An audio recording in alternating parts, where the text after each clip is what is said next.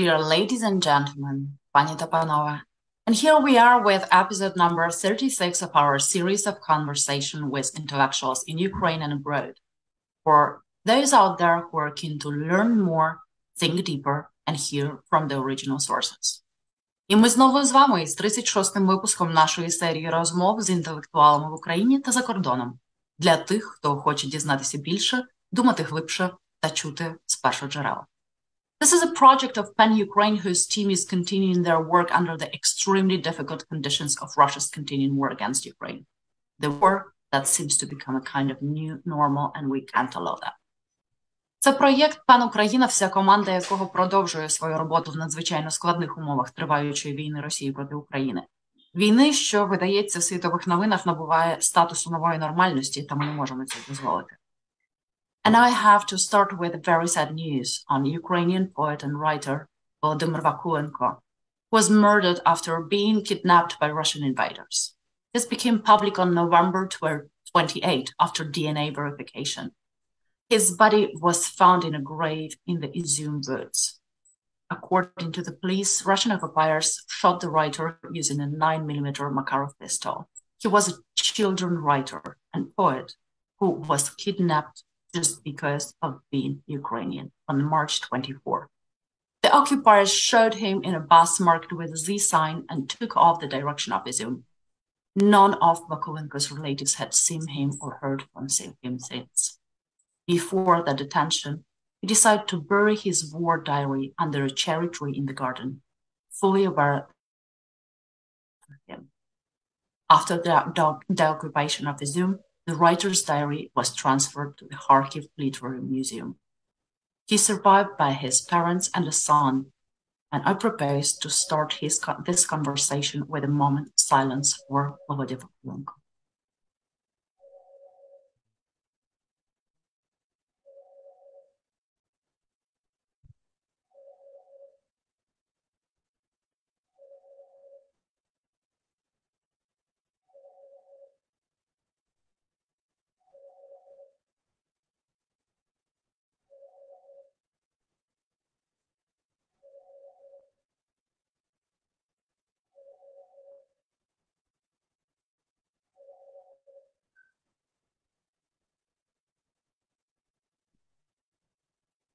Ми розпочали з сумної звістки про українського поета і письменника Володимира Вакуленка, який був убитий після викрадення російськими окупантами.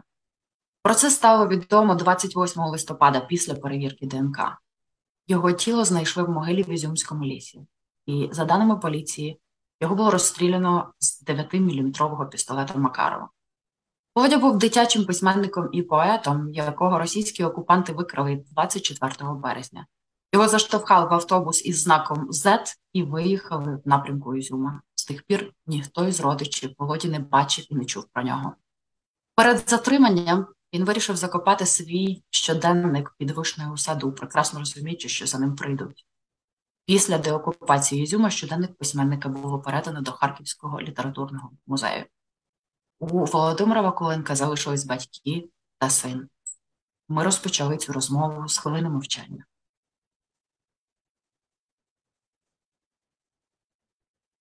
Thank you for joining us today, and our project is co-hosted by PEN International, which has continued to provide a platform for freedom of expression for those currently under the highest risk. The project is implemented with the support of the US Embassy in Ukraine, and our traditional partners are PEN America, the Ukrainian Institute, the Ukrainian Institute London, Ukraine World, Local History, Harvard Ukrainian Research Institute, and the Harriman Institute at Columbia University. We broadcast today's event to all partners' Facebook pages. Співорганізатором є міжнародний ПЕН, який продовжує надавати платформу для свободи вираження поглядів тим, хто перебуває у групі найвищого ризику. Нагадую, що наш проєкт втілюється за підтримки Посольства США в Україні, і нашими традиційними партнерами є PEN Америка, Український інститут Лондона, Україна Світ, Локальна історія, Український науково-дослідний інститут Гарвардського університету та інститут Гаррімана при Колумбійському університеті. Ми транслюємо сьогоднішню подію на всі партнерські сторінки у Facebook. Захід відбуватиметься англійською мовою. and I will switch into English to introduce myself and our today's guest. My name is Olha Mukha, and I'm a manager in PEN International and proud to be a member of PEN Ukraine. And I am honored to introduce our today's guest. First of all, it's Olesia Ostrovska-Liuta. She's an Ukrainian art manager and curator. Thank you for joining us today. And she's the director of one of Europe's largest art museums, the Mystetskyi Arsenal, National Museum Complex for Arts and Culture in Kyiv, who notably hosts the Kyiv Arsenal Book Fair. She has previously served as Ukraine's deputy minister, working also on the Ukraine National Committee on UNESCO. And since the invasion, you've continuously voiced the reality of this intention to use this war to destroy cultural institutions, right, to erase the national identity and existence of Ukraine. And in this context, you recently wrote, Olesia, on the significance of the concept of inheritance, the both of professional and cultural value in creating meaning to one's existence. And you allude to Milan Kundera's book, right, The Unbearable Lighters of Being, and how the destruction of Ukraine's cities and culture are removing those things which give one the sense of ground under their feet. And I think this is a very important statement to discuss today with Dan. It will be very interesting to hear your perspective on Ukrainian identity and the role of cultural heritage in protecting democracy and the global consequences of war. And Olesia will be holding the dialogues today with Dan Ariely, an Israeli-American researcher in behavioral economics and currently the professor of psychology and behavioral economics at Duke University. He's the author of best-selling books, Predictably Irrational. I hate this online format because I can't sign it. And The Upside of Irrationality, that dove into his research in our decision-making and irrational behaviors. Within your research, you questioned human behavior and why we act in certain ways and how we make decisions, looking at what truly motivates our actions. And I think that was one of the really hitting questions at the very beginning of this invasion. Why? A lot of people are still asking, why? What is the reasoning of all of this nonsense happening in the 21st century? And often in your answers, you are uncovering surprising results. Let's see if we can find out something today. And in focusing on dishonesty and lying, you found that there remains some strong link between moral codes and greater honesty, and that reminders of morality can have an effect on behavior. Also, those research can provide us, I believe, some insights into Russia's aggression, propaganda warfare, and the behavior of people in war times. During previous dialogues, we often spoken on the resistance of Ukrainians and their behavior of intense of solidarity. Perhaps you may also have some insights into this type of behavior and motivation in the context of war too. So having dialogues between guests such as yourself, who come from distinctive disciplines, often lead to new perspectives and possibilities. This concept of Russia aggression and destructive aims and dishonest behavior will be jumping off points of our conversation. So I'm switching off and going to enjoy, I believe, a lot of insights. If you have any questions, our dear viewers, please ask them in the comments under our translations. Thank you. Dan, the floor is yours. Okay, so it seems like we were given a great task with very high expectations. I usually perform better with low expectations, but let's try. So let's start with kind of my curiosity about what is happening on the ground right now. And I read the New York Times as my source of what is going on, so I know some of the depiction of what's going on. So but my question to you is more about how do you see the psychology of yourself and people around you? This has been going for a long time. What is happening to resilience, to hope, camaraderie? What is your sense of what is going on? Well, thank you for the question, and I'm happy to be here talking to you today and to all the people that are watching. What's my greatest concern right now? It's having light, electricity on. And that is probably a picture that describes how we live right now. Because after Russian missile strikes, since this October, there have been severe shortages of electricity, something we've never experienced. And now we adapt to living in between electricity shortages.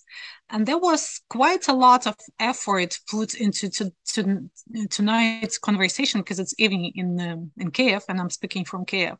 So there was quite some effort, organizational effort, put into this conversation to be able to catch electricity. So actually, colleagues from Pan-Ukraine proposed to come to their office to make sure that we can have a conversation, because they have a generator. But on the other hand, it turns out that at the moment, I do have light in my office. I'm staying in Art Arsenal where I work right now, and there is no light in Pan office, because those things are unpredictable in Kiev right now. So if lights go very dim, I still hope to be online, but with less light later on, or maybe not. So what's why?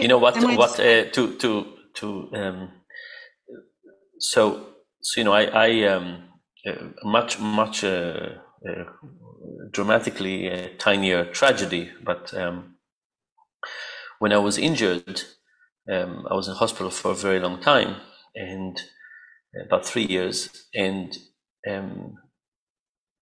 in the beginning, I had no thoughts about the future. And there's this psychologist called Melzek who studied pain, and he coined the term pain people. And what he means is that at a certain level of need, in this case pain, people don't think about anything else. There's no future. You just focus on the challenges of the moment. And I remember very strongly that period, and what you're describing reminds me this sense that the moment there is something that is just so occupying, it just becomes the center of your existence. And then the other thing psychologically that you mentioned is the unpredictable nature of it. And when we think about stress, we think about two types of stress. Some of us, we have stress from work. Oh, there's so many things I need to do, I'm stressed. That's a stress that actually doesn't affect us that badly. The stress that affects us very badly is the stress in which we feel helpless, in which, stress at work, it's still under your control. Stress not at work is from things that are coming from other places, are the conditions in which things are outside of your control, and they not only create stress, but they also negatively affect the immune system. Well, go ahead. Let me just say one last thing. And in the last two and a half years, in very different ways, I've also been very interested and curious about the world of fake news and misinformation.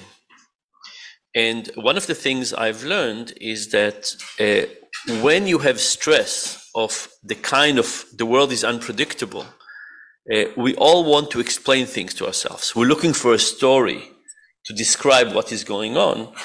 And that story actually opens the door for conspiracy theorists or for misinformation. It is so hard to live with the ambiguity of not knowing where things are coming that we just try to find a story, figure out things, and then much more likely to go into a conspiracy or misinformation. Well, I guess in Ukraine, we've come up with a story, and that story is about our resilience and resistance. And actually, this is a positive story, rather. I have to tell you that I have your book here as well. I read it too. But what I wanted to add to what you've just said, it's not the helpless feeling that you have living in Kiev or other parts of Ukraine. Why I mentioned the dim light, which can dominate my screen, is because I do have two lamps, and this is here, and this is what happens to most people all around Ukraine. We are very busy arranging our living conditions with lamps and generators and all sorts of eco-flow systems and things like that. So there is I don't think that you asked about resilience and solidarity in Ukraine. I don't think there is a feeling of helplessness. By the way, some of the things you're describing are what we would prescribe against the feeling of helplessness. Having lights. I mean, basically, every time that something is out of our control, the best solution is to try and gain some control over it. Yeah. And a lot of what you're describing is about gaining some control. And also, as a civilian in Ukraine, you are very much connected to Ukrainian army, because there are many friends in the army, and actually Ukrainian army is very much a part of Ukrainian society, and Ukrainian army is winning. So taking control, doing something, which again adds to the feeling of being resilient and to having control over your life. There is, I would say, there is quite a significant feeling of pride, which manifests in many jokes all around social media, of course. And one of the jokes is that Putin is bombarding Ukrainian electricity professionals and losing. So those are jokes that actually help you to cope with that. And I also wanted to relate to something you said earlier. You said that when you are in pain, you, perhaps psychologically as well, you cannot imagine the future. And this is exactly what was my experience this March in Kiev. And it was time which is called Battle for Kiev. So it was time when there were Russian troops around Kiev. And for a person staying in Kiev at that time, there was an interesting effect which I noticed.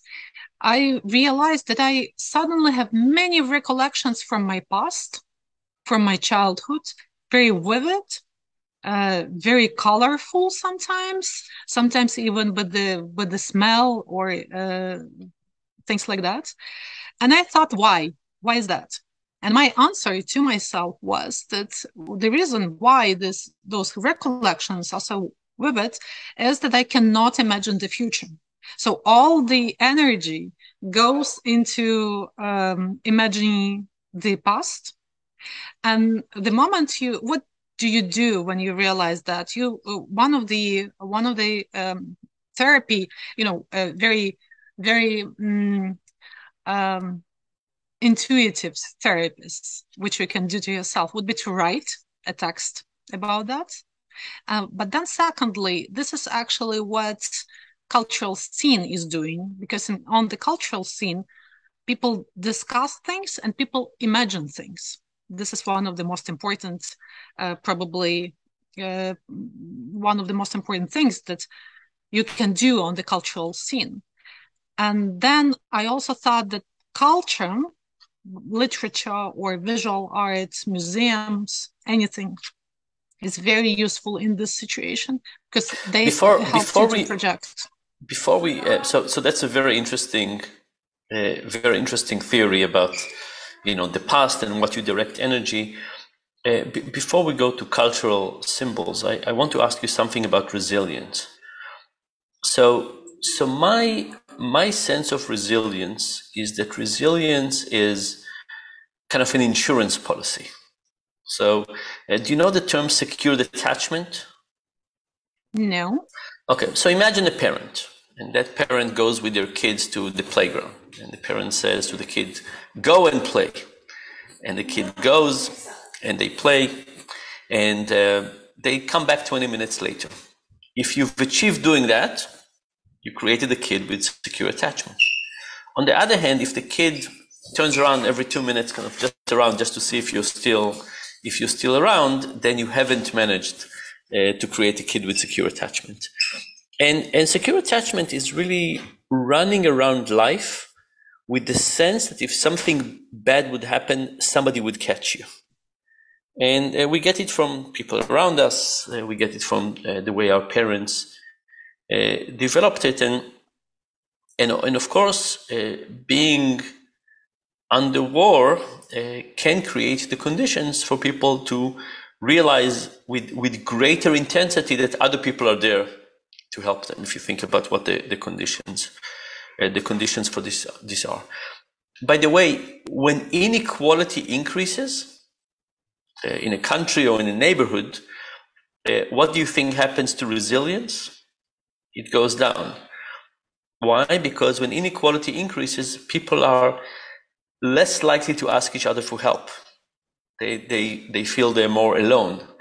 So inequality basically created conditions in which people don't feel comfortable asking. So I wanted to ask you about what is happening to resilience from that sense. Are people extending their social networks? Are people realizing that there are more people they can rely on? Are people more likely to help others? What's happening on that front? Have you heard about this thing that we call volunteer movement in Ukraine? A little bit. This is probably the most significant social phenomenon that we see right now. Everyone is doing something to win, and everyone is connecting with someone else to do that. So, to give you an example, during the Battle of Kiev, when we had to suspend our usual work at the Art Arsenal, usual operation, but we still had to be here to do whatever we could to protect it. Some of my colleagues, they feel that they need more action to protect and to care for others, that they basically became 100% volunteers, providing all sorts of things to other people. Other people just stayed physically in the museum night and day, and they felt that was their duty to protect things. And this is probably the new norm in Ukraine at the moment, and one of the sources of pride, how we know that we are winning, as we say, right? That many people are connected in millions of networks to help refugees, to help the army very much, to a great extent, to keep Ukrainian voice on the international area loud, and many other things. So I would say that what you are saying about secure detachment, right, and the sources of resilience, this is more or less what you can see within the society.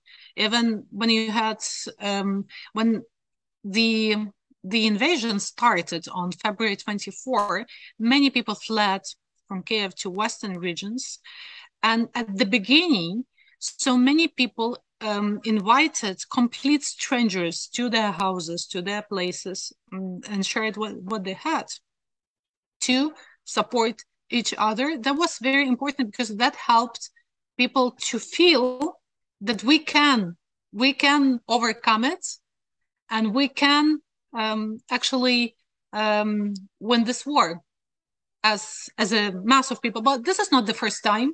This is also the phenomenon of Ukraine's Maidans. There were a few mass protest movements in 2004 and 2014, both in winter time.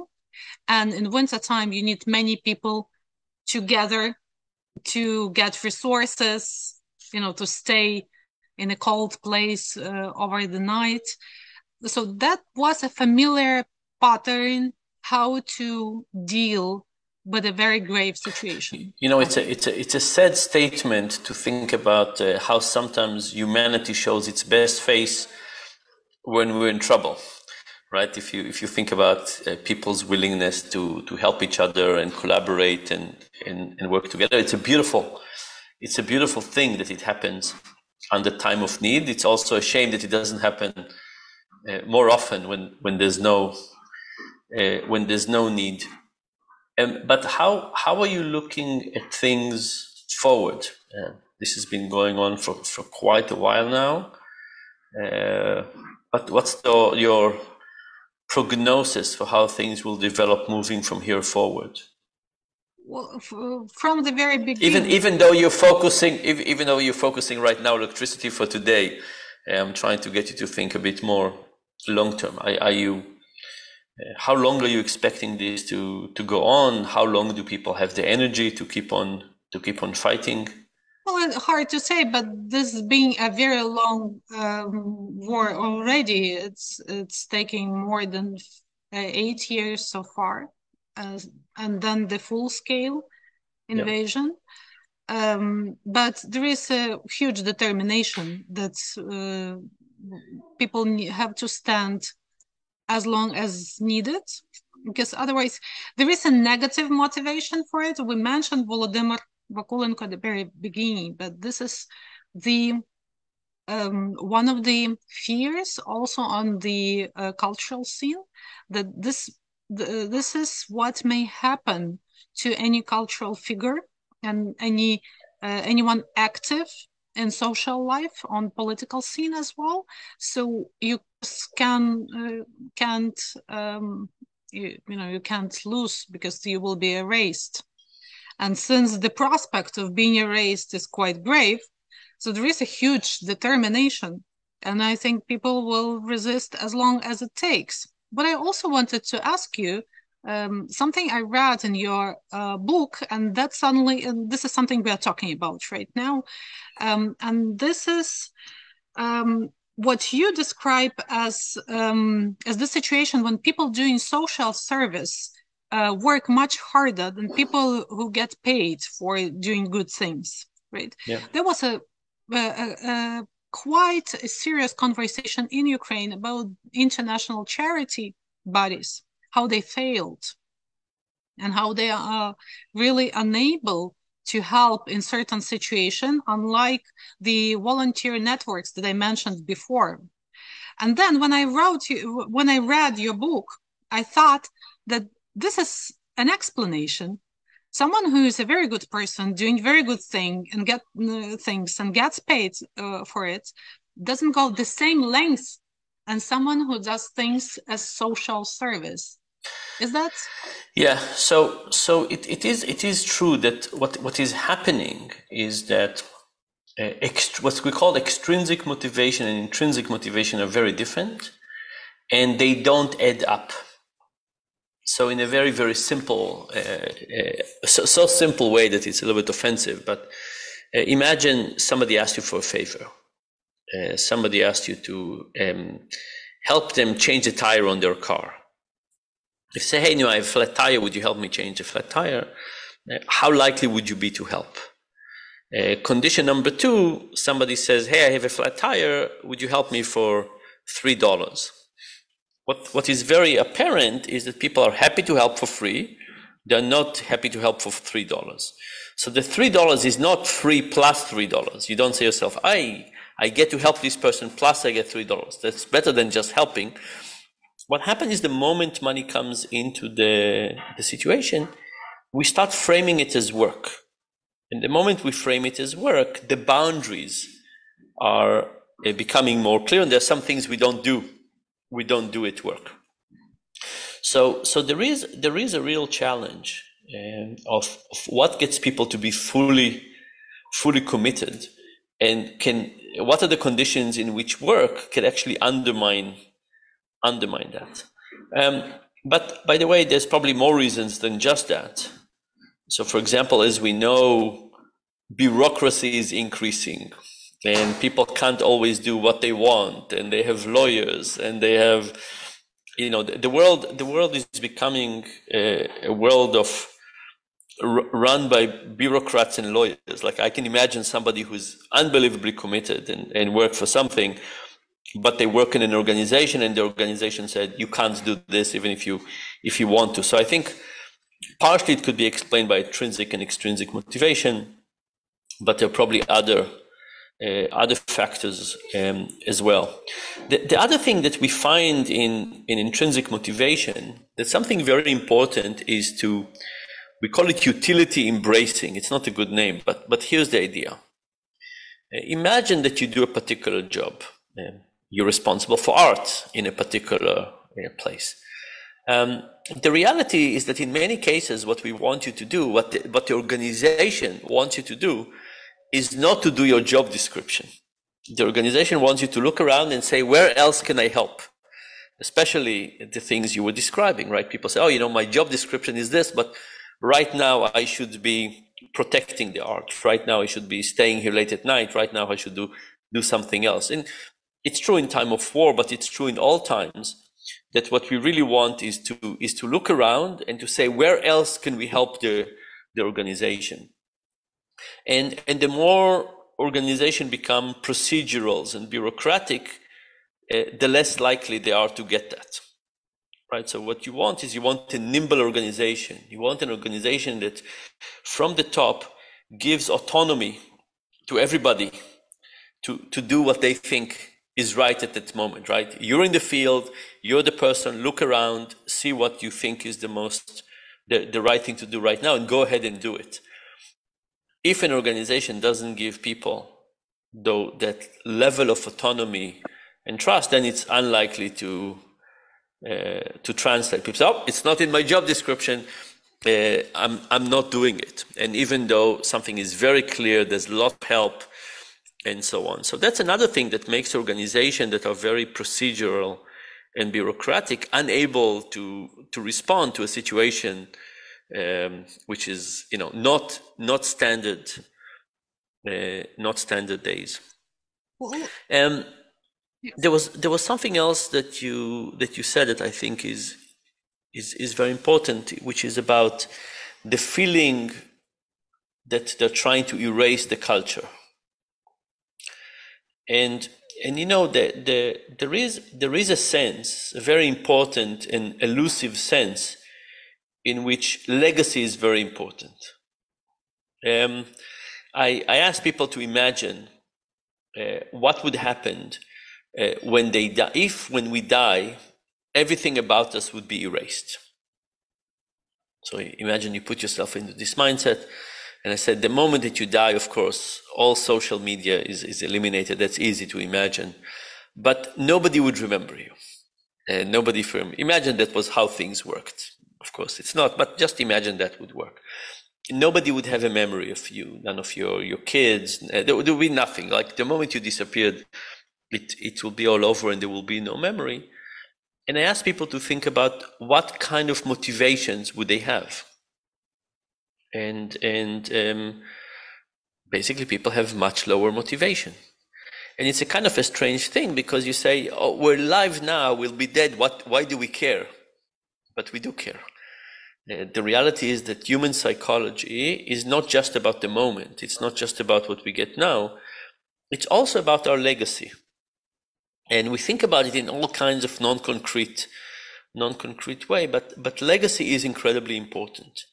And the moment somebody is threatening to eliminate that legacy, the stakes become much higher. And you might say, if you have kind of a more practical, mechanistic view of life, you would say, you're alive, then you're dead.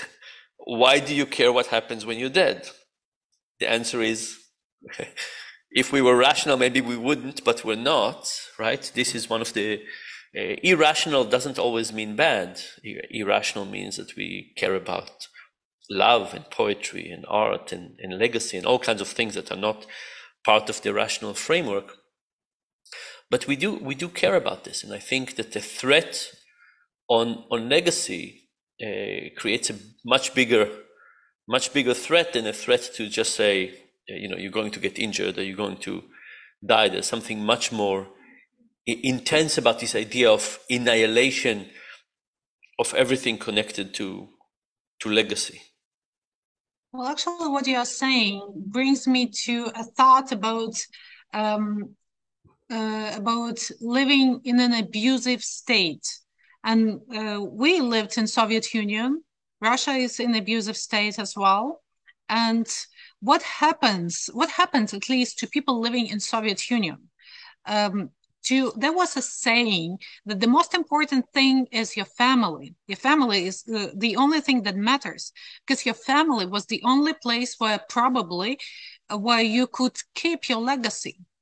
Because otherwise you could not really affect the public sphere, because public sphere belonged to the state. So your legacy could not live in the public sphere. You could not change the political and social fabric to some extent. So the only thing that you could transform, change, or make a better one is your family. And on one hand, it feels very human and warm. On the other hand, this is what breeds corruption, I guess, because this is only a very small circle of people that matter. So people only want to bring something durable and good to a small circle. Would you agree to that? Yeah, I've never thought about it this way, but I think it is very interesting. So both the connection to, what happens to motivation when we allow people to create something in the public sphere, both art and companies and inventions and so on, and what happens when we take it away from people? What's the motivation that is left? I think that's one interesting thing, right? What, to some degree, I think a lot of the attempts people have to create a lot is connected to legacy.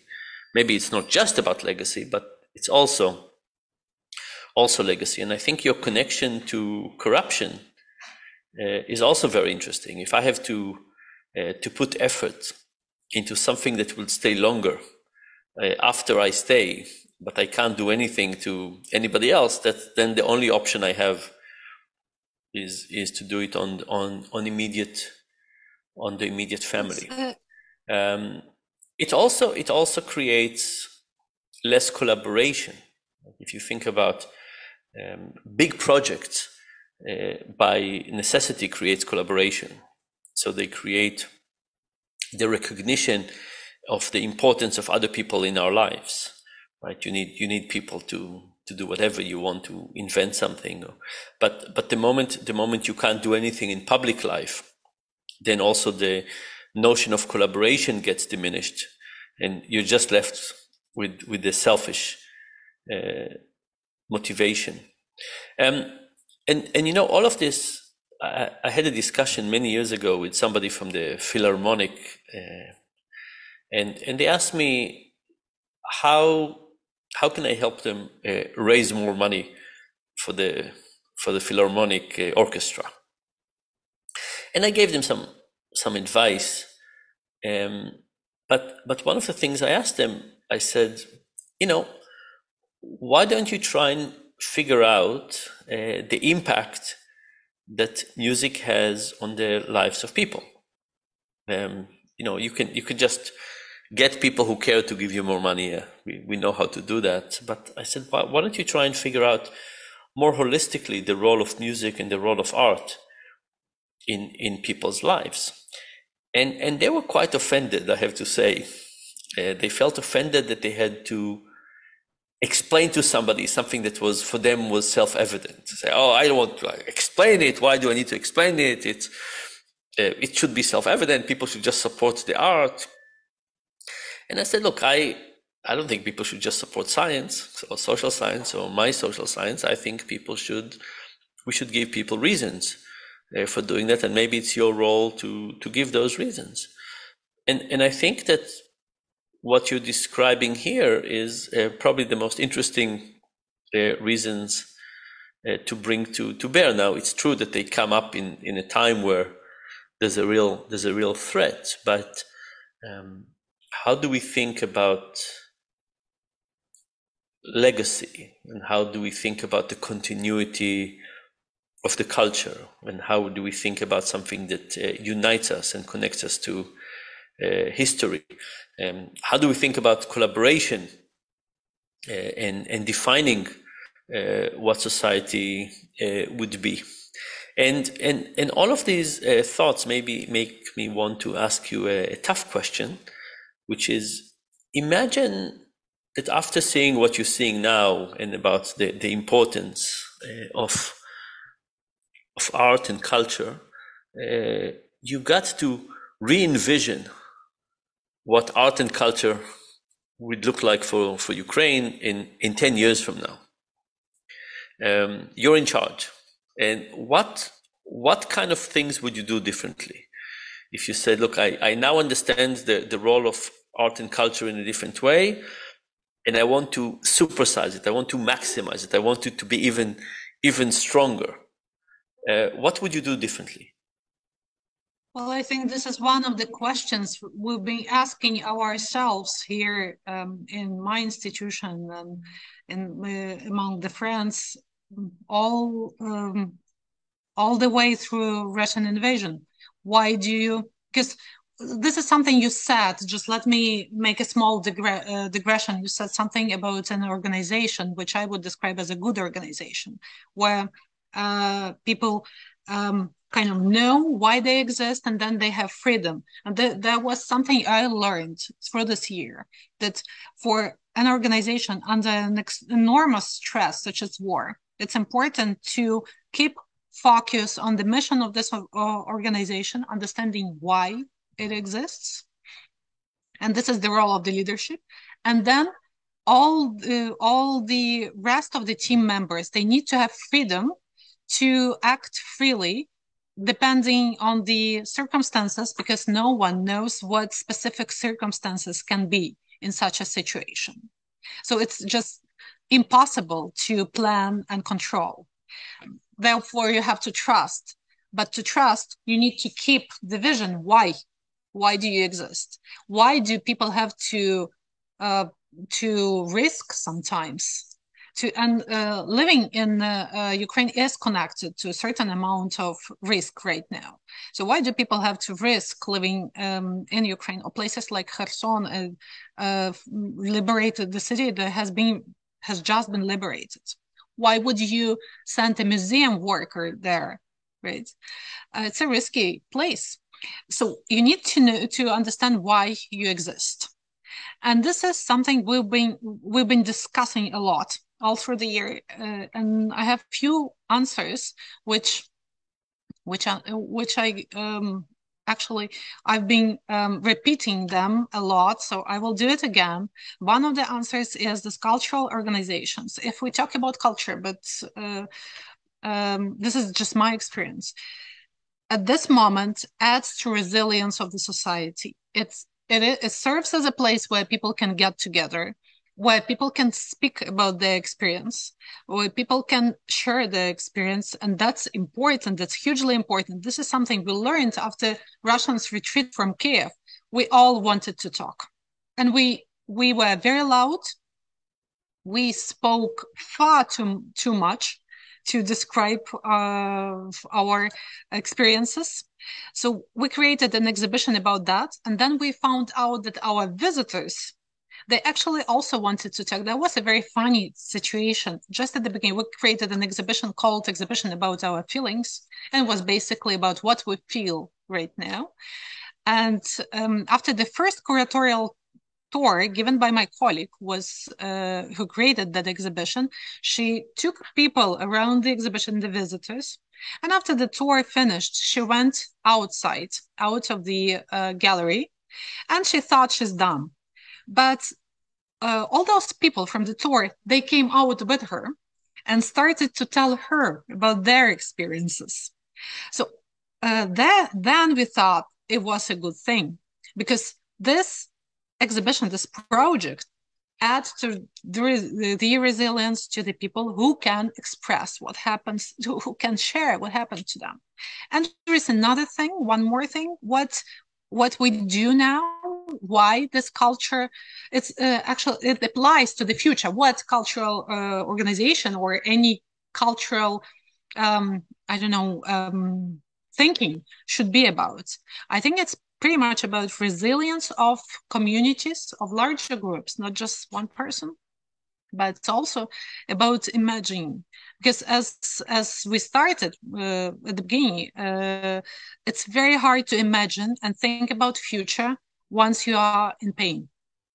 And the only way, not the only way, but what helps you imagine is, for example, something on the cultural scene. Sometimes it's it can go into absurdity, of course, but it's still about imagining. That's another thing that relates to what this philharmony that you mentioned should be doing in ideally. I think what you're also saying is that it's kind of the battlefield of ideology and identity. And you say, you know, as a society, we move forward in all kinds of ways, but we want something to help us understand our heritage, our legacy, our identity, our ideology, and maybe we need something to help us work on that front as well. I want to switch topics. You know, I don't know how you feel about how the world has been treated, the war, the invasion. My sense is there was about, you know, I don't know, 10 days of high involvement, and then things have dropped off. I don't know if you feel that the world has abandoned Ukraine, or to at least some degree. What's your sense on how much you get support, how much you're alone, and why?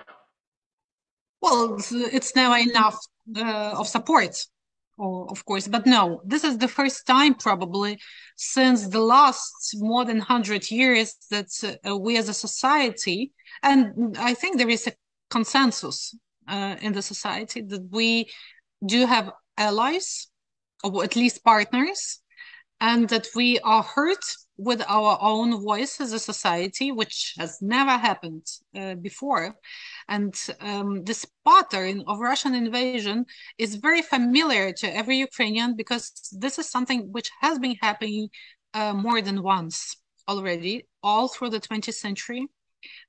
For example, most of Ukrainian writers that wrote in 2020s, 100 years ago, were executed at the beginning of 30s, just during a very short period of time. So there was almost no writers on the cultural scene. And with the Russian invasion, when Russian invasion started, there was a memory which was very, very alive in the head of the literary community, for example, and more than that. And then also the whole phenomenon in the whole art phenomena of the 20s were totally erased in 30s. The artists were executed. There was one phenomenon, very important, Neo-Byzantine movement, modernist Neo-Byzantine movement called Bolshevikism, where authors were executed and their artworks, those were huge murals, were destroyed physically. So this circle of destruction was very familiar and very expected. And again, that brings us to the legacy. I'm afraid we couldn't change the topic. So that brings us back to that question. But you felt you think that people are feeling heard and supported by the rest of the world? Much more. For example, German parliament just adopted an act admitting that Ukrainian Holodomor, there was death by hunger, is an act of genocide. you couldn't imagine it 10 years ago, even 5 years ago. It's a huge change in international politics. And that's a symptom of being heard much better than before. That's actually very impressive that you're giving this example. You know, I was expecting to think about help on the ground, but you're talking about moral recognition in a much better way, and it connects very much to your question about, you know, is your voice being heard? Are you is this war recognized as an atrocity? Real people, that's the question that we are going through. And this is something Ukrainians have been denied for a very long time. There were decrees in 19th century in Tsarist Russia prohibiting usage of Ukrainian language. So you couldn't have Ukrainian language in public sphere. And that just explains this chain of events. And you are not doubting that Ukrainian language exists, do you? So that's seen as a progress, because about 20 years ago, when I was in a museum in Switzerland, a curator in this museum was very much surprised to find out that there is such a thing as Ukrainian language. Really? So I would say there is a strong progress in terms of being able to speak from yourself. And this is something that Ukrainians feel now. Speaking about so in some sense you feel that there's a lot has been gained already. That's much more than we had before, right? Yeah. But let me just give you one more example. You know, I still want this war to be over soon. By the way, it is yeah. You know, nobody wants it more than Ukrainians, believe me. Yeah. No, I know. So just as a humanitarian help, which you asked about, imagine when the invasion started, Poland opened its border to Ukrainian citizens to flee, and you could flee without a passport, with your cats and dogs, without any documents, which was unprecedented sign of solidarity. So we appreciate it very much, but of course, we need much more military support, and that's a very there is a strong consensus on Ukrainian society. When I was asked just about a month ago by politicians in Germany, what do Ukrainian culture need now to get better protection, and I would that sounds a little bit like bravado, but that's true. We need air defense systems so that missiles do not hit our buildings and heritage sites. Being hurt by missiles is another one of those elements with very high level of unpredictability. If you think about the Blitz in London, for example, just having missiles hit in unpredictable time and location, very it really shakes you to the core in terms of your ability to move forward. The fear is just very high. If we take the day-to-day life now, and we take what you thought 2 years ago about how it would feel like to live under, you know, such attacks, are you surprised with how much people in general have gotten used to it? You know, there's this really interesting force called adaptation, where we get used to good things, which is sad, but we also get used to bad things, which is a great protection. So, you know, you describe getting, you know, being filled with worrying about electricity, but are there things that you feel that you got used to, adapted to, and that surprise you? Like 2 years ago, you would say, I don't think anybody could get used to that. Well, I think that people, and me, myself personally, and other people around got adapted to to unimaginable things.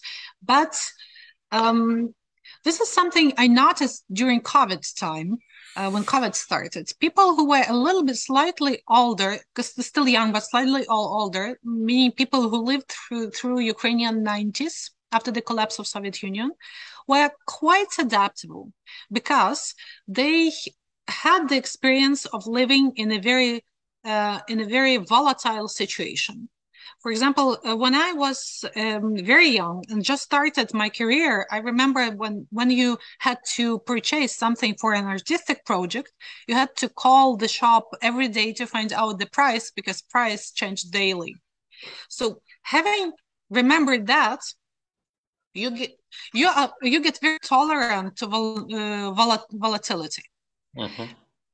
Therefore, remembering this tolerance for volatility, I think I could imagine that people can adapt to things. And there is also a quote which I love from a Ukrainian avant-garde futurist artist of the beginning of 20th century, David Burlyuk, who famously said, "A man is not a louse, he can adapt to anything." So this is pretty much about that as well. But I had a question to you actually about that thing. What happens to people who gradually adapt to worse and worse and worse condition? Is there a risk of collapsing just because you get to adapt to things? So adaptation do have limits, but it's basically, you know, our mind is looking around the world and noticing things that are novel, and then because of that, we look at novel, anything that is above our standard level.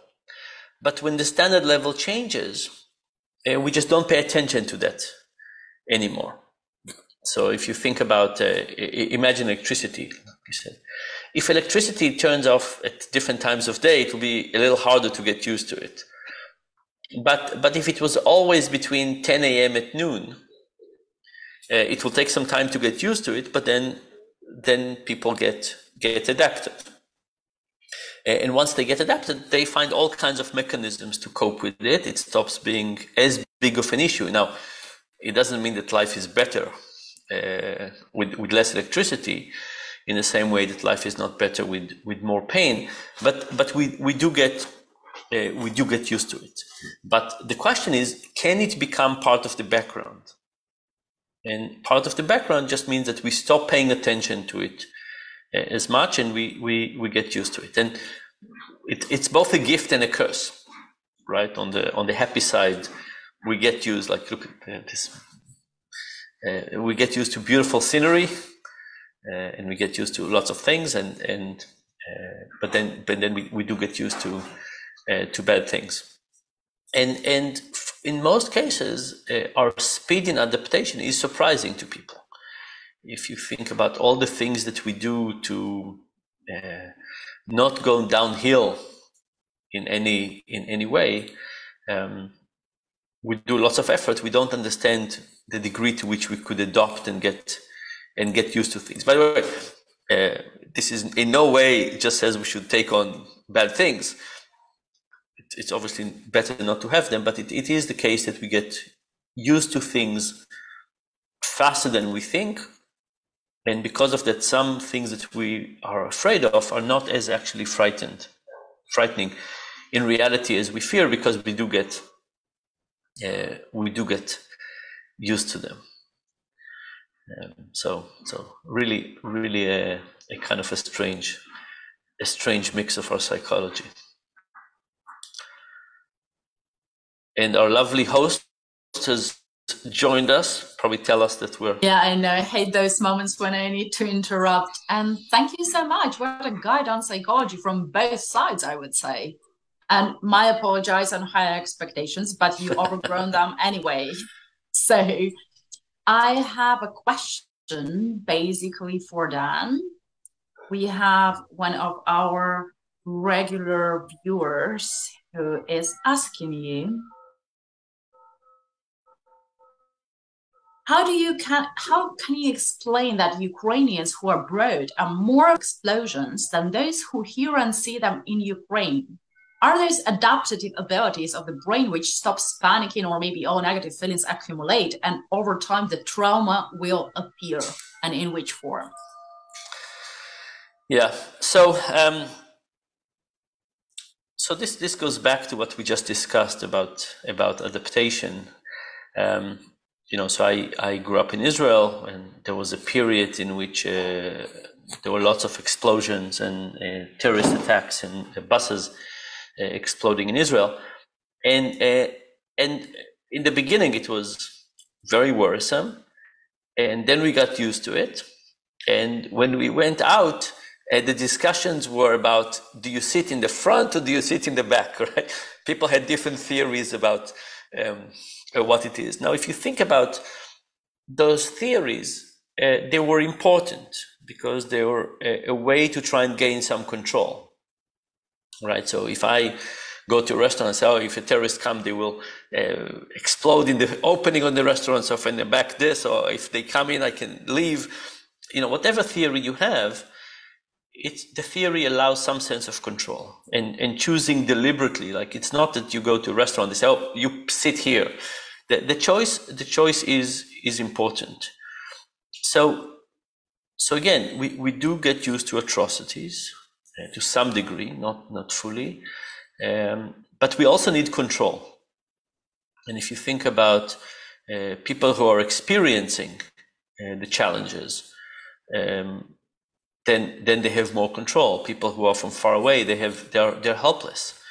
It's a I don't want to say it's a tougher situation, because it's not, but our psychological system is not being recruited to help us.